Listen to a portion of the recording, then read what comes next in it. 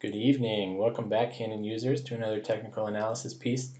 This week we're looking at Aphria, APHQF here in the United States on the OTC markets. Some of their subsidiaries are Nuvera in Germany, Broken Coast, Canway, Pure Nature's Wellness, and they do some interesting formulation of their cannabis, which is all grown in greenhouses, interestingly.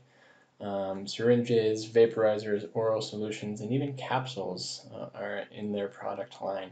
But let's jump to the pricing charts and take a look at what they're telling us this week. You can see again we're looking at the Heikin-Ashi, and we'll see some downward trends overall. We're looking fairly long back, almost all summer. Aphria has taken a beating in their price.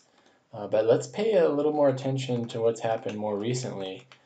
So I'm really going to zoom in here to the last couple of days, the last week or so.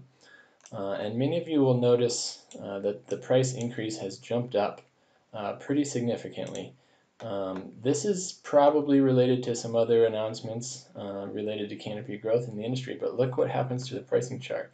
From 680 up to 872, really nice growth, almost $2. Today we're also going to take a look at the Chaikin oscillator and the RSI, the relative strength index. So first, we've talked about the RSI, the relative strength index, here on the bottom of the chart many times.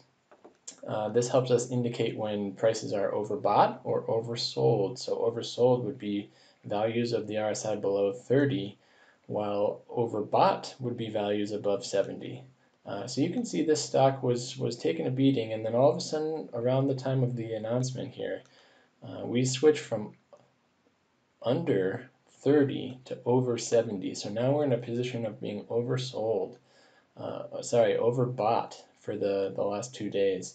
But look what the Chaikin tells us. Remember, the Chaikin oscillator will give us positive or negative divergence. Positive divergence when it crosses the accumulation distribution line, which is the 0 here on the x-axis. And when it goes below, that's a negative divergence. So what we had here was a positive divergence that coincided with these huge pricing increases. You can see right here. And this continued to be positive and still continues to be positive today. So let's zoom out a little bit. And you can see both Chaikin oscillators and the RSI in overbought and in positive divergent modes. Both clearly saying that this pricing is going to go up. But we may watch for the RSI to drop below 70 to see when this upward trend is going to stop, and it may be an exit point for those of us that have entered this trade. So stay tuned to Aphria. Pay attention to your technical indicators. And thank you very much for paying attention on another technical analysis piece. Have a great week.